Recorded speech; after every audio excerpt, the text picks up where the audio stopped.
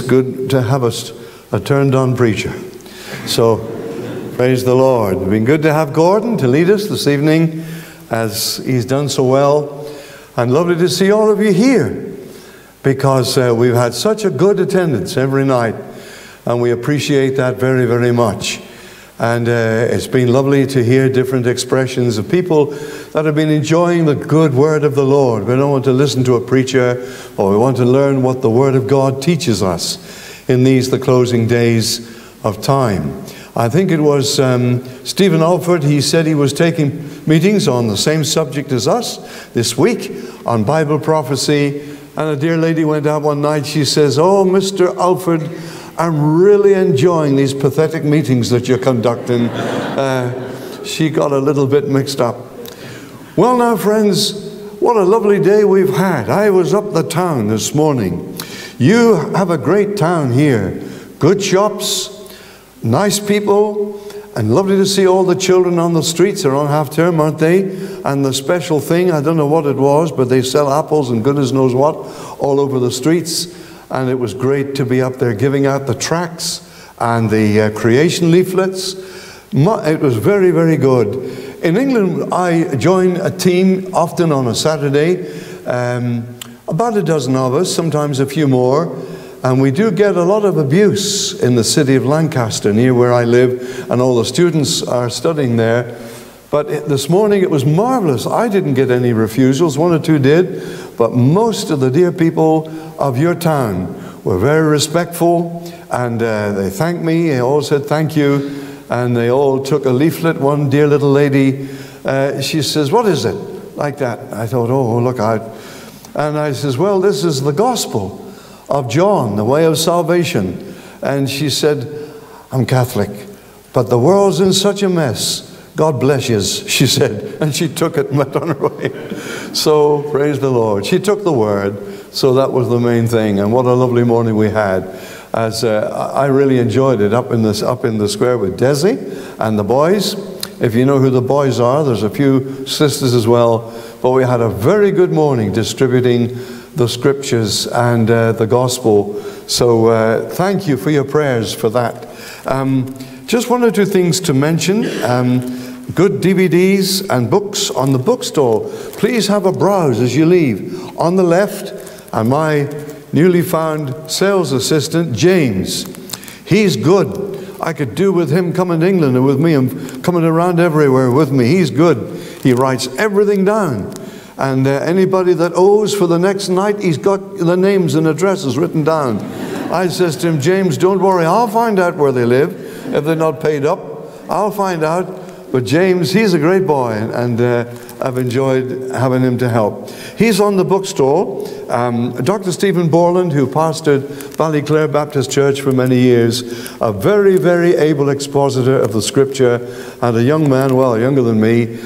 He's a great young man, and he's Dr. Stephen Borland gave at the Prophetic Witness Conference in Bournemouth this year 7 messages.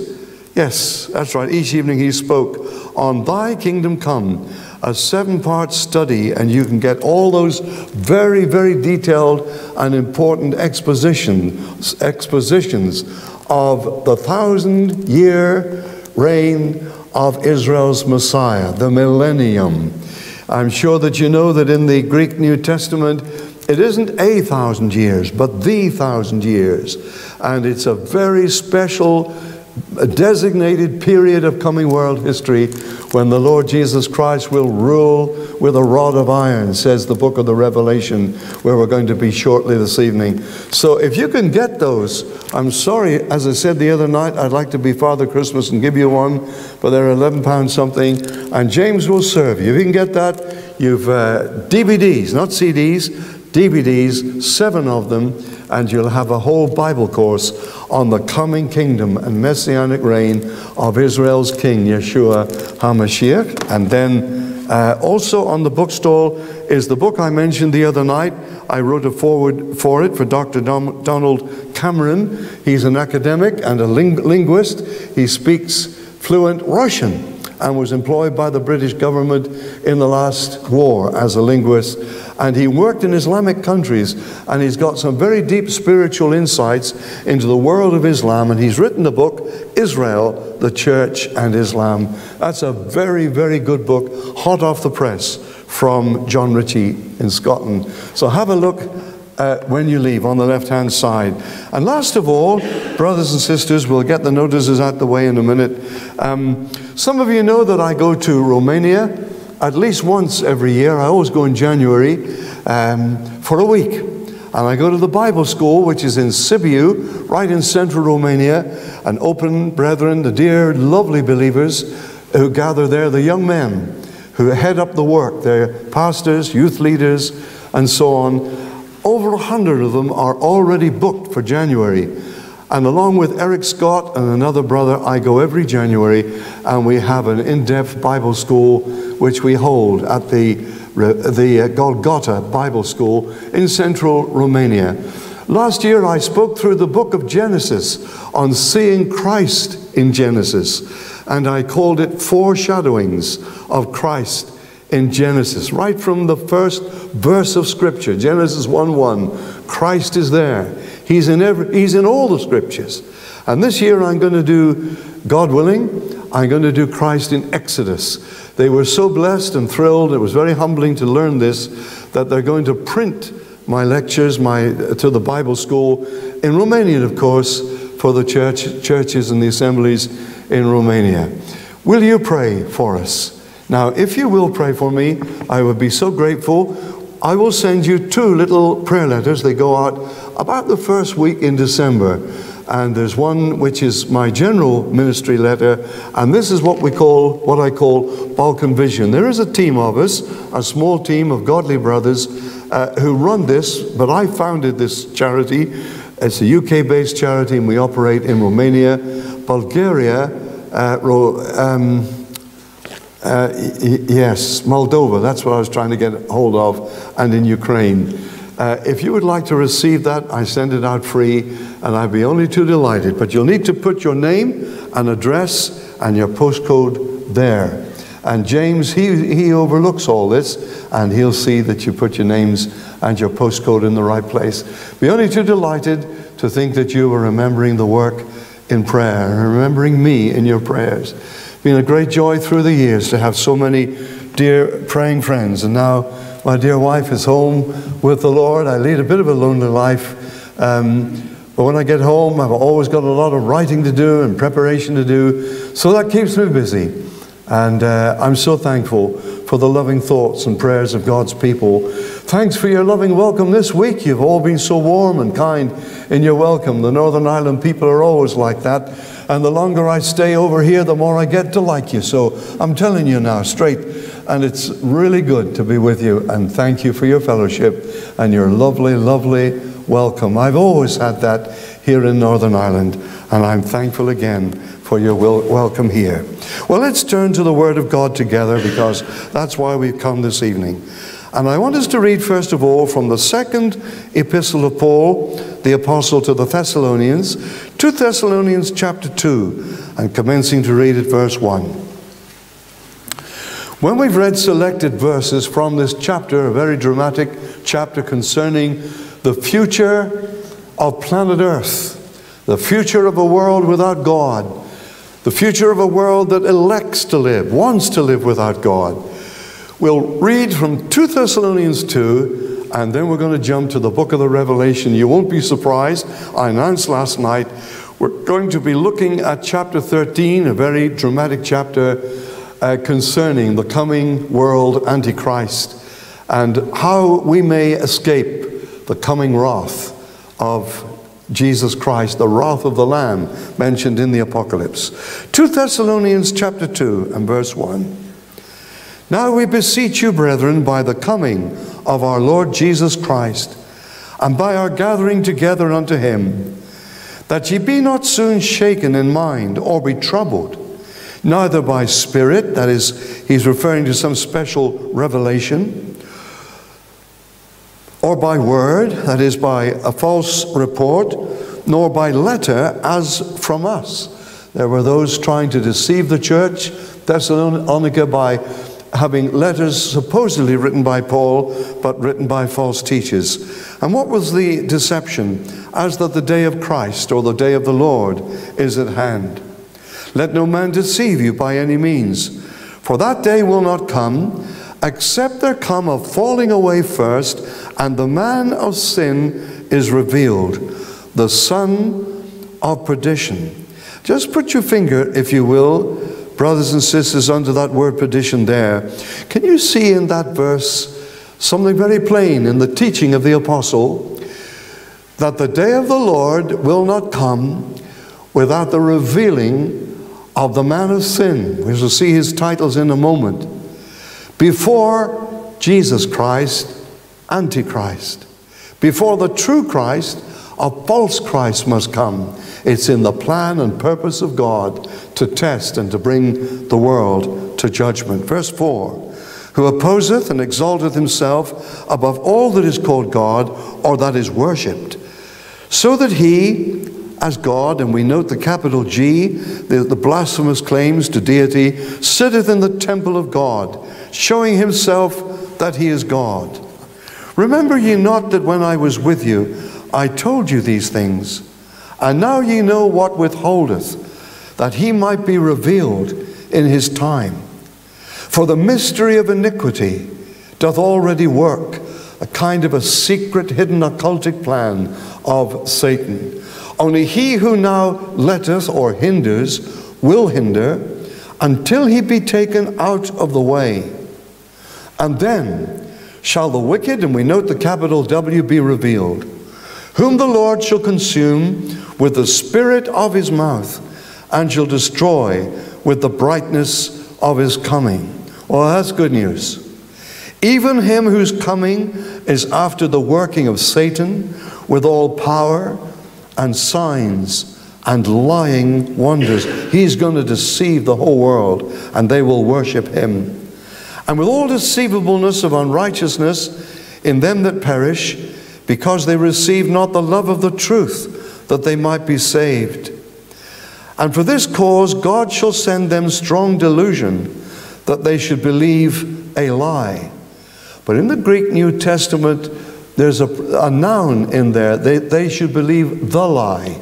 He is Satan's big lie, the coming world man of sin, or the wicked one, as he's called here in his numerous titles. Verse 12, friends, that they all might be damned or condemned, who believed not the truth, but had pleasure in unrighteousness.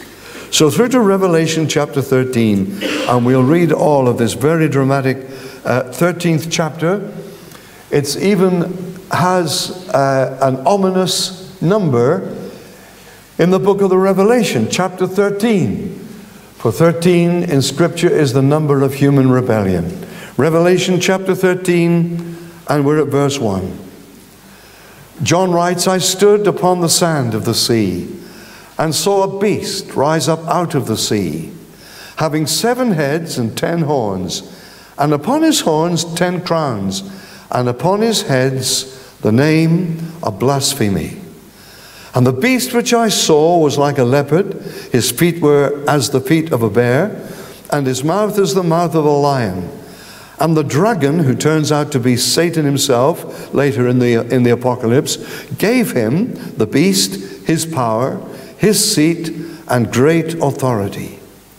And I saw one of his heads, as it were, wounded to death, and his deadly wound was healed.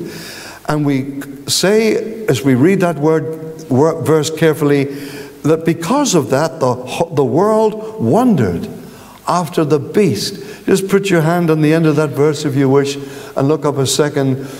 The coming world Antichrist will suffer some kind of an assassination attempt. It's not actually described to us, but he will have some kind of a death, resurrection. Maybe that will help the satanic lie that this man is God's Christ, like Jesus Christ. He will be killed and resurrected.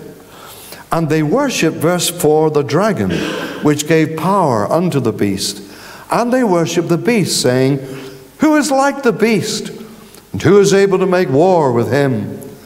And there was given unto him a mouth, speaking great things, blasphemies, And power was given unto him to continue 42 months, 3.5 years. The second half of the Great Tribulation period, Daniel's 70th week. We mentioned it the other night. And he opened his mouth and blasphemed me against God, to blaspheme his name, his tabernacle, and them that dwell in heaven. And it was given unto him to make war with the saints, that is, the tribulation saints, clearly identified in chapter 7, and to overcome them. And power was given him over all kindreds and tongues and nations. What an awesome personage. And all that dwell upon the earth, this is terrible too, shall worship him. They won't just respect him or obey him, but will worship him, whose names are not written in the book of life of the Lamb, slain from the foundation of the world. If any man have an ear, let him hear. He that leadeth into captivity shall go into captivity, and he that killeth with the sword must be killed with the sword. Here is the patience and the faith of the saints. And I beheld another beast coming up out of the earth. He had 2 horns like a lamb, and spoke like a dragon. He exerciseth all the power of the first beast before him, and causes or induces the earth and them which dwell therein to worship the first beast, whose deadly wound was healed. And he, the false prophet, doeth great wonders, the second beast, so that he maketh fire come down from heaven on the earth in the sight of men, and deceiveth them that dwell on the earth by the means of those miracles, which he had power to do in the sight of the beast, saying to them that dwell on the earth that they should make an image to the beast, which had the wound by a sword, and did live, a deadly wound that he would recover from. And he had power to give life unto the image of the beast, that the image of the beast should both speak and cause as many as would not worship the beast, worship the image of the beast, to be killed. Now, friends, I want you to follow carefully at the closing verses of this gruesome chapter. And he, the coming world ruler, the beast, causes all, both small and great, rich and poor, free and slave, to receive a mark in their right hand or in their foreheads. Why will he do that? Well, it's explained. So that no man might buy or sell, save he that had the mark or the name of the beast, or the number of his name. Here is wisdom. Let him that hath understanding count the number of the beast, for it is the number of a man. He came up out of the sea of mankind. The word sea in verse 1 is not the ocean. That's a different word, thalassa. But in the Greek New Testament, it refers to the sea, the troubled sea of mankind. He's just a man. And here his number is the number of a man. But he's a man indwelt with occultic force and satanic energy. It's the number of a man, and his number is 666.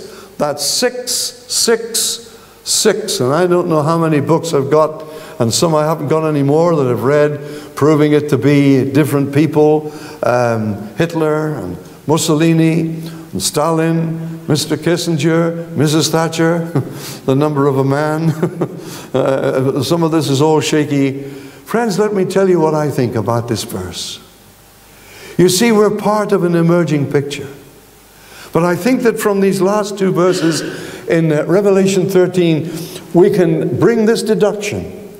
That when human history reaches this point, and I've been submitting to you night after night, that we shall be gone. We'll be out of here.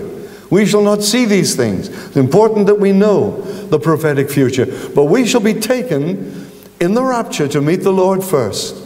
And that will start this great program of the end off, the countdown period, the Great Tribulation.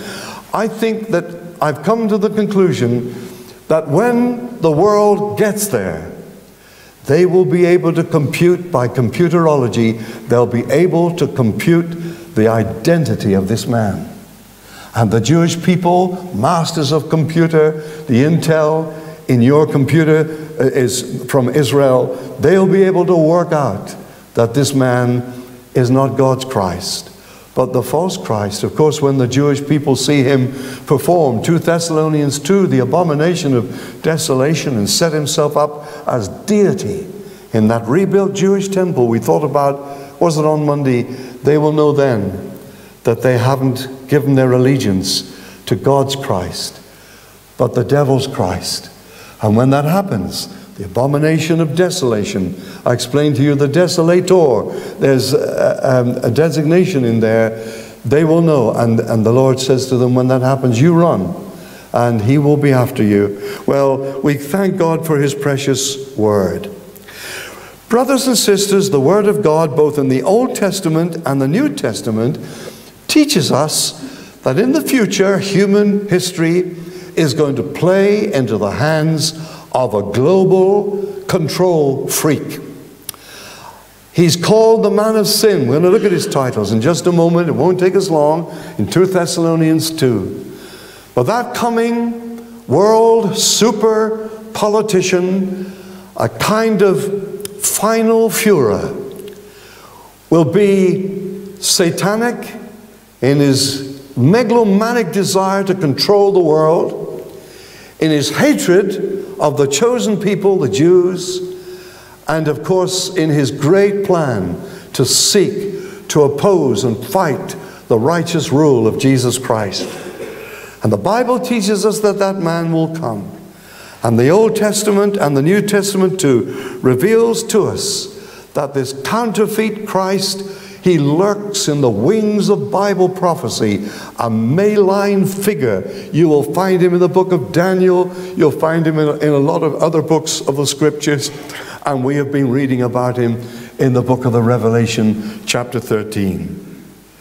This raises the question for us, could this man be alive today? If you look in the Gospel of John, chapter 5 and verse 43, the Gospel of John, please, in your Bibles, chapter 5 and verse 43.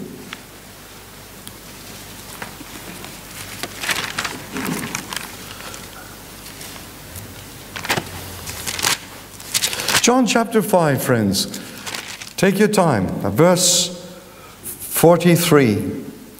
You see how the Lord Jesus himself warned about this coming impostor, the man of sin, the coming world Antichrist. He's going to rule the world. See what the Lord Jesus says about him in verse 43.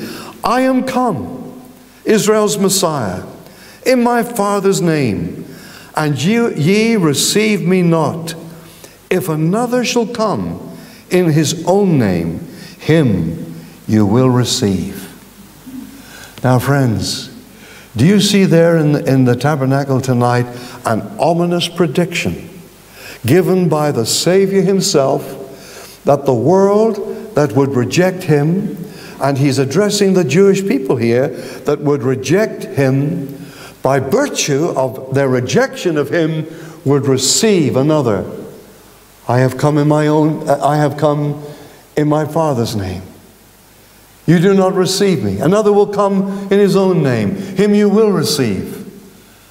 What a sad fact in prophecy of the future of our world that God loves, and Christ shed his blood to save every lost sinner in the world. But the sad truth is the world continues to live in rebellion. We're a part of a rebel planet.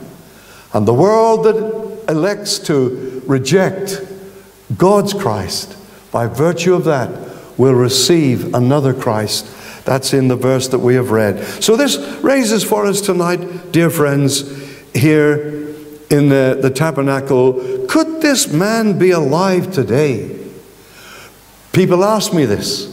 Could this man be alive today, breathing the same sort of air that we're breathing? He's a human being born somewhere in the world.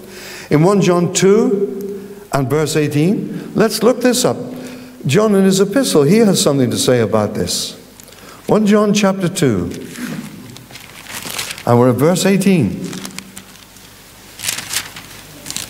Lovely to hear all the pages going over night by night. That's really encouraging for a Bible teacher. 1 John chapter 2 and verse 18. Little children, it is the last time. And as ye have heard that Antichrist shall come, here he is. Even now there are many Antichrists, whereby ye know it is the last time.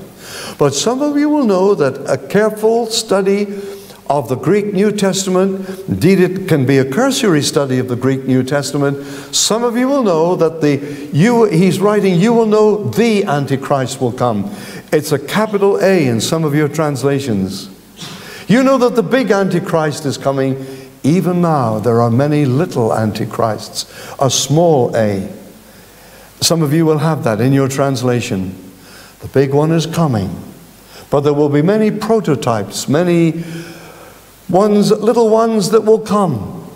And history is covered, I've mentioned it already, with these little Antichrists. They are all the same. They want to rule the world. They want to control the world. They hate the Jewish people, and they hate the God of the Jewish scriptures. And so there are many that will come. And this too makes us think of the forerunners, maybe of the Antichrist. Maybe Satan, friends, I don't know what you think about this. Maybe Satan has always had a little Antichrist who would take the role of the big Antichrist.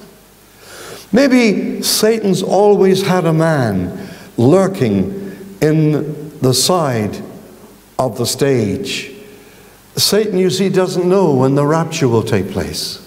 He doesn't know any more than we do the date when the Lord Jesus will come. Perhaps he's always had a man waiting in the wings to step out onto the stage and assume control of the media and the governments of the world. He's always had a man ready. Perhaps that's what it means. There are many, even now there are many Antichrists. Satan doesn't know when the Lord will come. And then, as we think about this, is he already here? Just as the Lord Jesus was in the world 30 years, awaiting for the time when he would be revealed to Israel. Hidden. His family knew, a few others knew, but following his baptism in Jordan, he stepped out to his glorious and divine rule, his 3 years of ministry and miracles. But there were silent years. Could it be that the beast has been born somewhere, and he's just waiting the day when he will have his time and he will step out upon the world scene? One thing we can be sure of, the world right now, we shall see this in a moment, is being prepared for this man to come, especially in global governance, global monetary supply, globalism, and the insoluble global problems that the world is reminded constantly that it is facing. How wonderful, brothers and sisters, that there is Jesus Christ. We're not looking for Antichrist. Neither are we expecting him in that sense as believers. Christ, the man of sorrows. Antichrist is called the man of sin. Jesus Christ is called the perfect one. Antichrist is called the lawless one. Jesus is the King of kings. Antichrist is called the willful king. We might look at that in a moment. Christ is called the Lamb. Lovely to see it up here tonight. Antichrist is called the beast. So we're studying Satan's big lie. We saw it, 2 Thessalonians 2. A counterfeit Christ who will have a religious counterpart, the false beast, and Satan himself, the dragon, who will infuse into him occultic and satanic intelligence that will give him power to hold the allegiance of all the peoples of the world. And friends, I don't like saying this, the world that wants to live without Jesus Christ will love the devil's Christ and will receive him. That's what the Bible says. And they will receive him, and the world will worship him. Let's note some of his gruesome and awful titles in 2 Thessalonians chapter 2. Turn in your Bibles to 2 Thessalonians chapter 2, please. We saw it and read some of it, and we'll just go back. 2 Thessalonians chapter 2, and please, we are down at verse 2. 2 Thessalonians 2 and verse 2. That ye be not soon shaken in mind, or be troubled, neither by spirit, nor by word, nor by letter, as from us, that is, a letter not from him at all, as that the day of Christ is at hand. Let no man deceive you by any means, for that day will not come, except there come the falling away first. And I want you to follow, friends, the man of sin be revealed. Notice that first mentioned title as the inspired apostle wrote of the prophetic future of planet Earth. This man is called in Scripture the man of sin. Hey, no wonder he hates this book. No wonder he hates the people who follow this book. This is the book that labels him and libels him. The world will love him, but God says he will be the man of sin. He will be the ultimate transgressor and will lead by a hidden global agenda the politics of sin. And he will be against every holy law of God given for the protection of human life and behavior. Now, I'm not going to go into this just here because I mentioned it on Sunday night.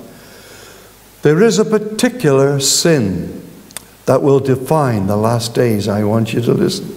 These, again, are things I don't like speaking about.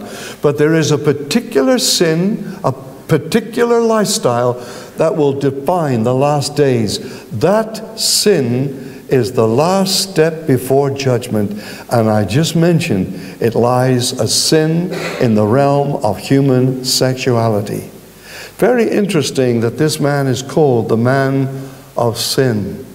Maybe he will revel in that sin. Maybe he will love that sin. Now, we haven't time to go into this, but in the book of Daniel, the prophet Daniel says that the coming world, Antichrist, will not have the love of woman. You can look it up. I asked Arnold Fruchtenbaum, perhaps the best Hebrew scholar in the world, what a teacher he is. He said, the Hebrew is uncharacteristically unclear, but it could indicate that he will be the man of sin in that end time sense. We cannot be dogmatic, but certainly he's called here the man of sin. And then he's called in that same verse the son of perdition. The son of perdition, suggesting that maybe the coming world Antichrist will have a kind of a two natures, like God's Christ, a man, and yet he's a son of hell, of perdition. The Lord Jesus Christ was truly human and yet truly divine. He wasn't half human, half divine. It's a mystery. Incarnation. God made man. Great is the mystery of godliness, writes Paul. God was manifest in the flesh. What was it? That at the same time he was, our blessed Lord Jesus Christ was 100% God, divine, and yet at the same time he was 100% human. Maybe the beast will be like that. We don't know. But it calls him here the son of perdition. In verse 8, he's called the lawless one. Every godly law that God laid out from the Garden of Eden, he will be against. Friends, are you listening to the message this evening? Do you know that in my country, in our country, in the United Kingdom, it seems to me that everything that God ordained from Eden's garden, my government and my media and the education system were going against. They don't like the law of God. They don't want God to tell them how to live. We will live our own lives. That idea. And here he is called the lawless one. A world of men and women being prepared mentally to receive a man they will love, because he just says you can do as you like. There is no God. And there we go. That's what he will be. He's called the lawless one. And I want you to turn, please, to the book of Daniel. I said we would, and we're in chapter 8 and at verse 23. The Old Testament book of Daniel, chapter 8. Again, I do encourage you and love to see the Bibles turning over. Book of Daniel, chapter 8. Daniel is the apocalypse of the Old Testament, the book of the Revelation of the Old Testament. And he lays out for us so many things about the last days, and he speaks of the Antichrist. Daniel chapter 8, and we're at verse 23. Now in the latter time of their kingdom, when the transgressors are come to the full, what an awful expression, the cup of man's rebellion will come to the full. A king, this is not God's king, the Lord Jesus, but the devil's king, a king of fierce countenance and understanding dark sentences, shall stand up. He will come to prominence. And his power shall be mighty, but not by his own power. We read in Revelation 13, the dragon gives him his power. And he shall destroy wonderfully, and shall prosper and practice, and shall destroy the mighty and the holy people. And through his policy also he shall cause craft to prosper. Good times will come economically and world trade in his hand. And he shall magnify himself in his heart. We looked at this the other night. And by peace he will destroy many. He shall also stand up against the Prince of Princes. That's got to be the Lord Jesus Christ. But he shall be broken without hand. In 2 Thessalonians 2, we read that he will be destroyed by the brightness of the coming of the Son of Man. Here we are taught that the coming control freak will be full of his own importance. He will exalt himself, the people will love him, and how interesting that this man, the very devil incarnate, a man indwelt with occultic power, will be so received and so loved. But this is how we go. Will you turn back how the future will be? Will you turn please to Revelation 13 again? Lovely to see you listening so well. God bless you. It's been a lovely week and we're enjoying it. And I know that you are too. Revelation 13 and down the chapter please to the end. Verse 16. And he causeth all, small and great, rich and poor, free and bond. It means every global citizen to receive a mark in their right hand or in their foreheads. What's that for?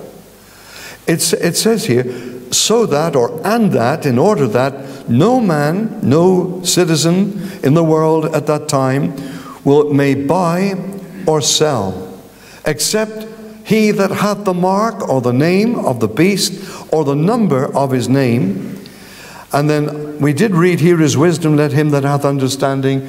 And we got to the place where we saw that this perhaps the people of the world will not know until the world gets there. They will be able to compute his identity from computerology. His name is a numbered name, 666. But I want to draw your attention to verse 17, that the mark of the beast, the purpose of it is to number, classify, index every citizen of the world.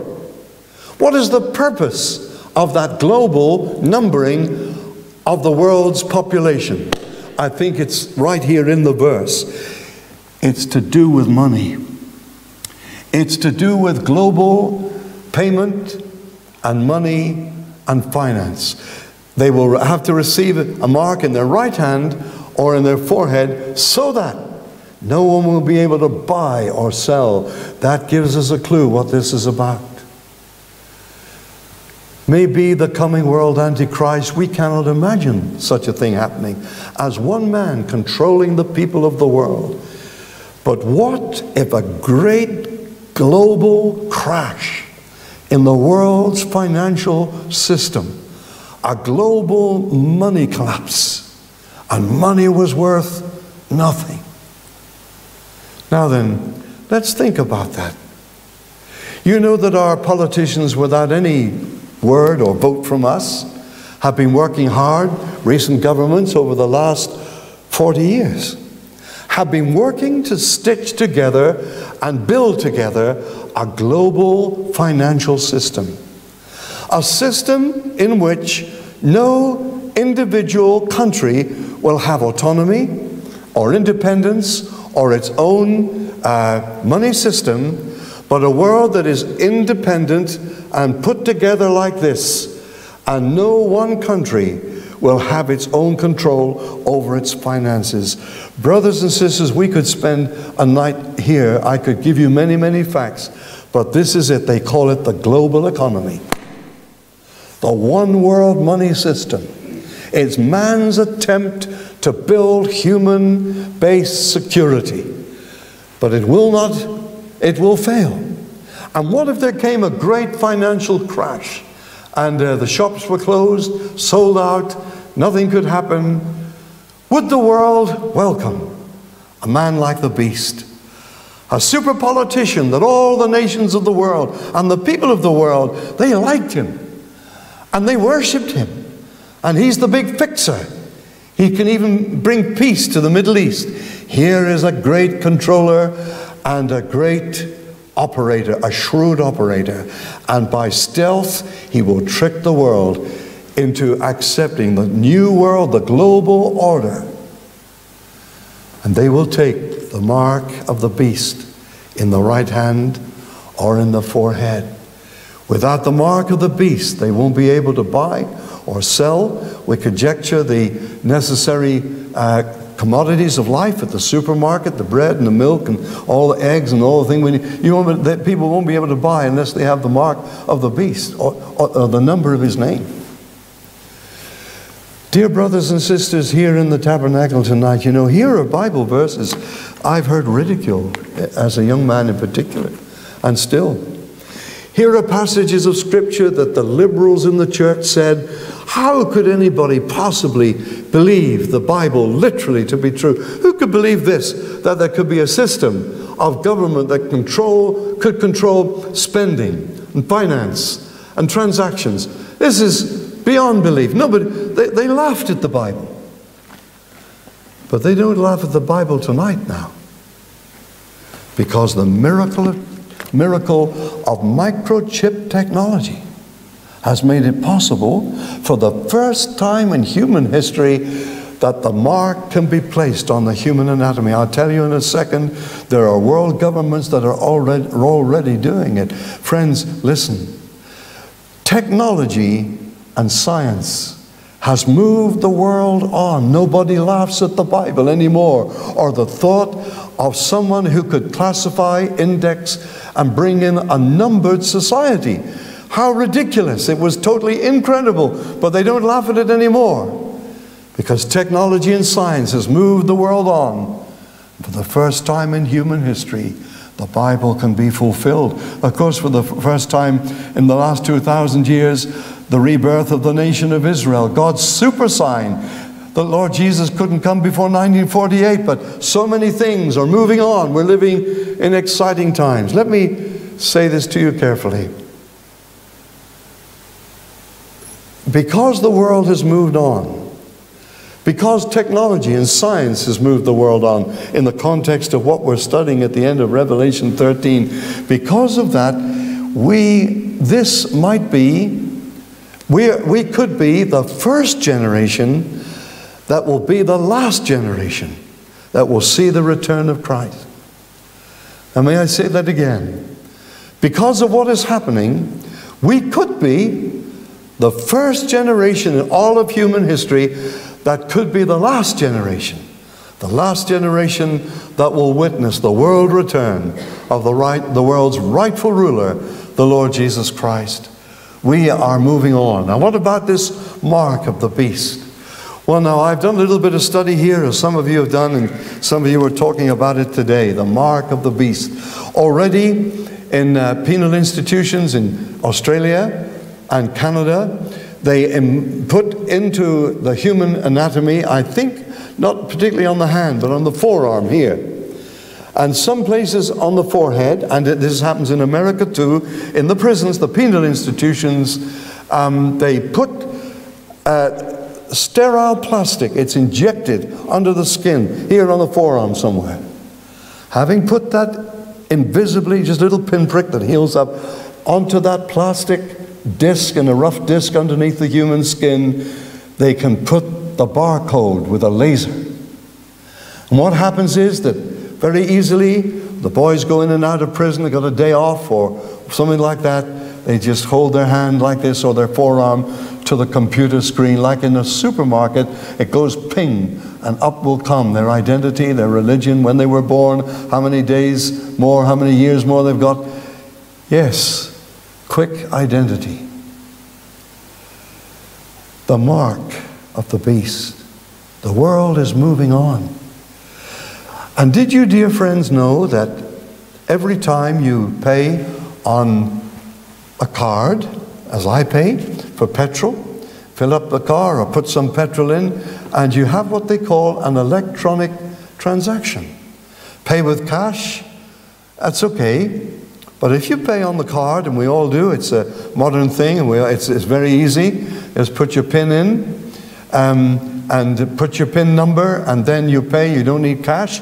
We're headed for a cashless society. Cash will be out. It's clumsy, it's old, it could be stolen, it's inconvenient. Pay on the card. Just a minute. Did you know that once you pay on the card at the supermarket or the petrol station, did you know that if a government wish, they can trace that electronic payment? They will know where you were, who you were, what time you were there, and the place where you made that payment.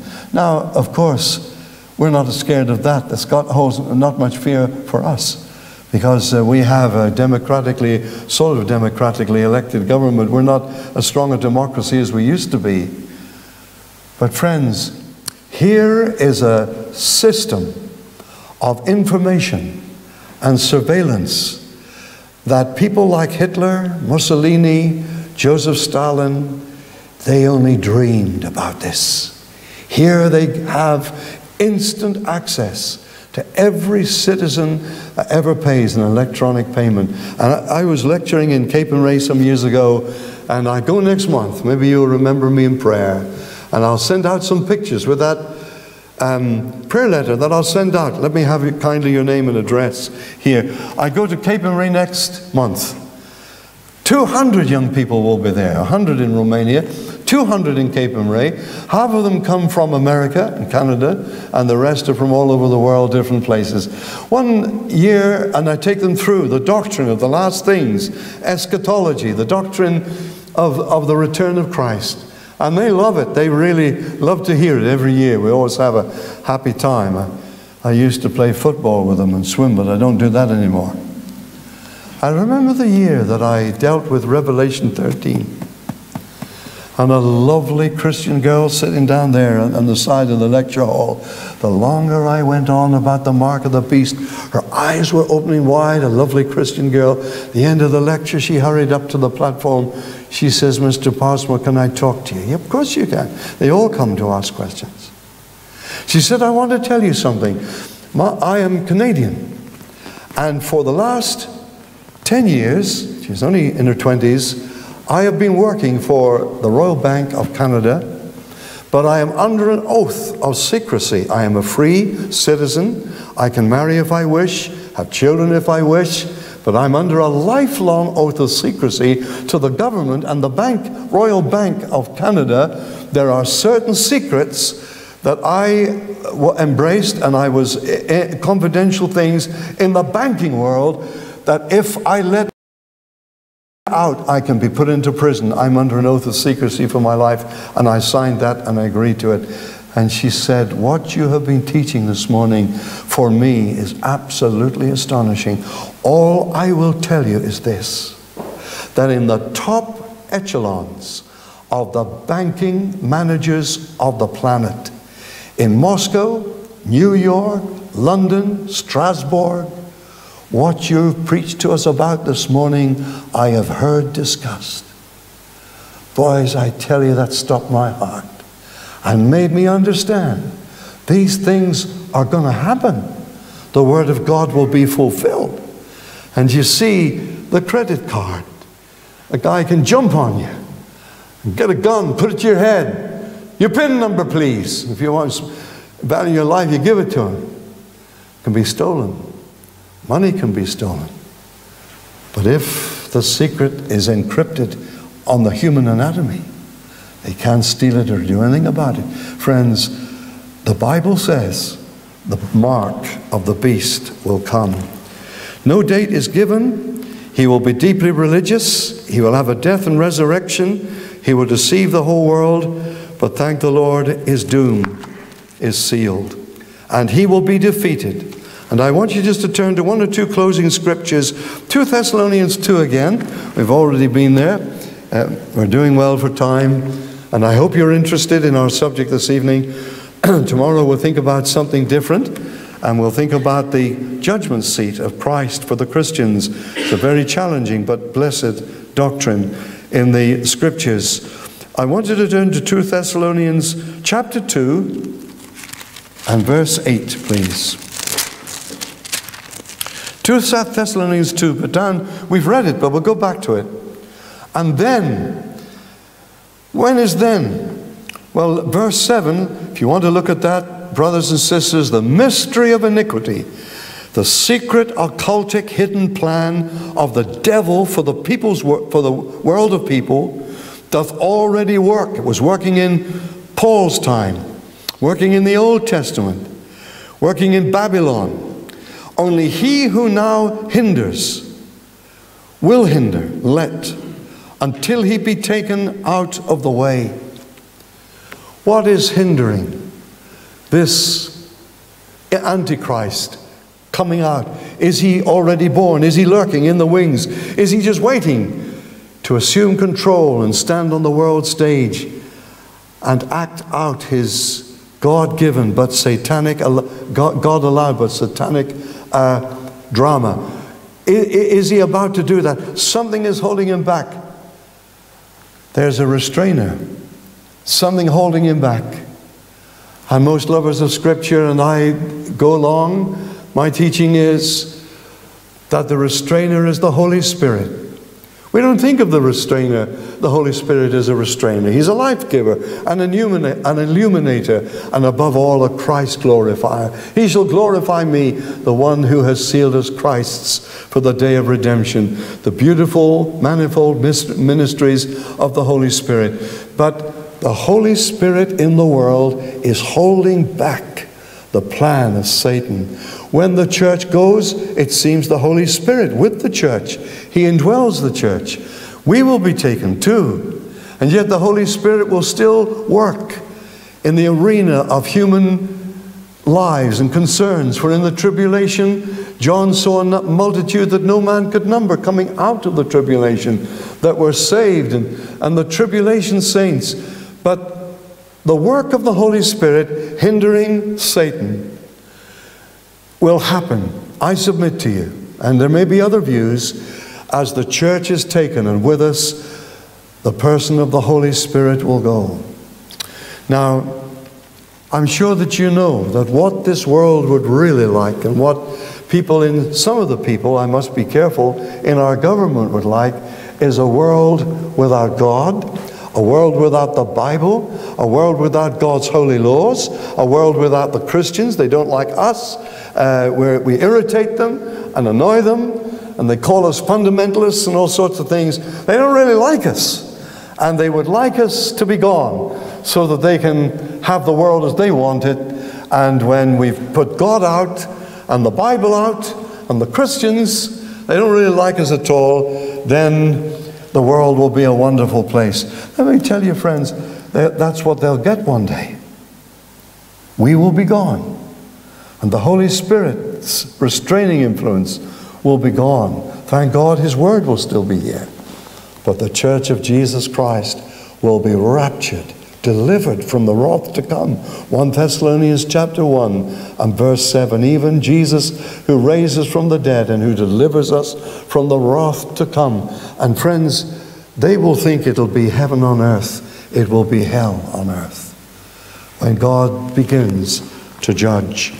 The mark of the beast. I have one or two little scriptures for you in closing, and I want you to turn, please, in your Bible to 2 Corinthians chapter 5 and verse 11. 2 Corinthians chapter 5 and verse 11. Because I want to end up on a practical note. 2 Corinthians 5:11. You see, when Bible prophecy and God's tremendous future for the church, not not for the world, it's a future of judgment, but God's tremendous future for his people. When it is proclaimed, sometimes the thought comes to us, why do we need to study this? Why is Mr. Passmore tonight talking about Revelation 13 if we're not going to be here? If we're going to be gone, if we're going to be out of here, what is the purpose of us studying prophecy regarding the future of the world, the planet without God? Well, here, I submit to you, is a very sound answer to that inquiry. Knowing, therefore, the terror of the Lord, we persuade men, but we are made manifest unto God, and I trust also are made manifest in your consciences. Go back to the beginning of the verse. Knowing, therefore, the terror of the Lord. When is the terror of the Lord? This is not the time of the terror of the Lord. This is the time of the grace of the Lord. Men mock God and laugh at God, but the terror doesn't come. But the terror of the Lord will come in that time when the church, I believe, is gone, and when the great tribulation, as Christ called it, I think I mentioned to you the other night, it has 10 Bible names. It's called the day of the Lord. It's called the time of Jacob's trouble. There are 10 different names for it, but the most well-known one is given in Matthew 24 by our Savior himself. He called it the Great Tribulation. And I don't know if I explained to you, there are definite articles in there.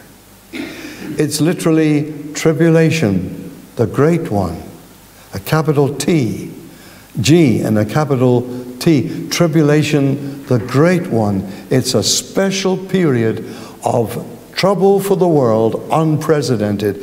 And the Lord Jesus said, except those days be shortened, there would no flesh be saved. But by war and famine and killing and death, the book of the Revelation, there would no flesh be saved. But for the elect's sake, that period shall be shortened in mercy. Knowing therefore, writes Paul here in 2 Corinthians 5 and verse 11, knowing therefore the terror of the Lord, we persuade men. Bible prophecy is to sharpen our witness, to tell a world headed for judgment, turn to Jesus Christ. Escape the wrath to come. That's what the scripture says.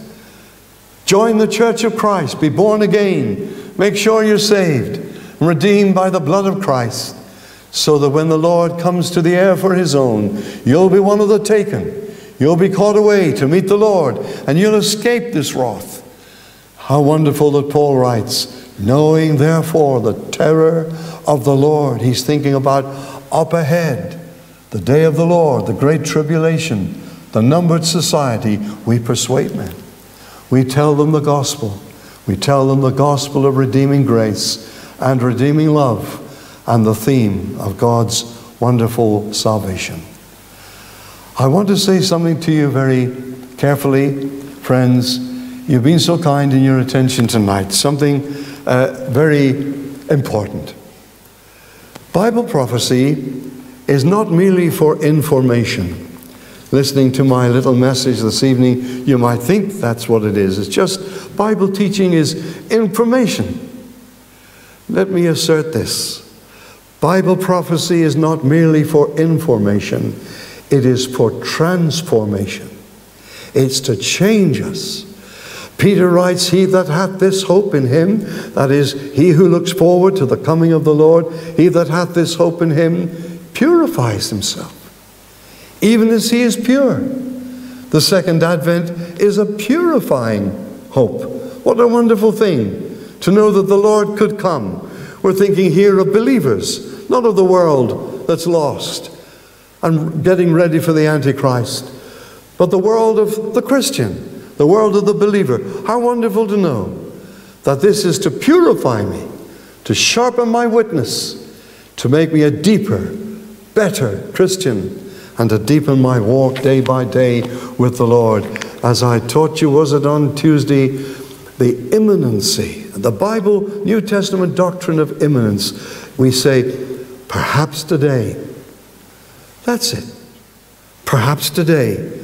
We know not the day nor the hour wherein the Son of Man comes.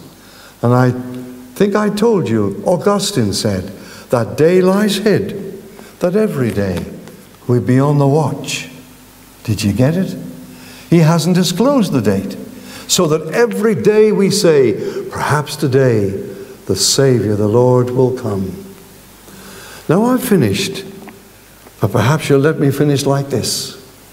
The little girl in England, her mummy said to her, there's no school today, and your daddy's at work, but I've got to go to the supermarket. Now you be a good girl and stay here. I'll be coming back, and you know you're not allowed to go in the cupboard where the food is, and you're not allowed to go in these drawers. And she told her different things. Oh yes. But Mummy was a long time, at the supermarket. And who she got talking to up there. That's what happens often. A long time at the supermarket, and the little girl, she got fed up waiting for her mummy. And she got doing what she shouldn't do. Went in the cupboard and got out the jam and the golden syrup and the sweets and the cookies, the biscuits and so on. And suddenly, the door opened and her mother returned. At that moment, her mother came through the door. What would we say? Did she love her mummy still? Yes. She loved her mother, but she didn't love her mother's appearing at that moment. And the Bible has a special word in 2 Timothy chapter 4 that there will be a reward for all those who love Jesus Christ, yes, but all those who love his appearing. A crown laid up for Christians who love the truth that Jesus Christ may come today. If I asked of the congregation in closing, I'm not going to, but if I asked how many would stand who can say, Brother Alec, I love Jesus Christ, I hope you'd all stand. How many would stand if I were to say, and I'm not asking this, but how many would stand if I were to say, how many of you can stand and say, I love his appearing? Knowing therefore the terror of the Lord, we persuade men.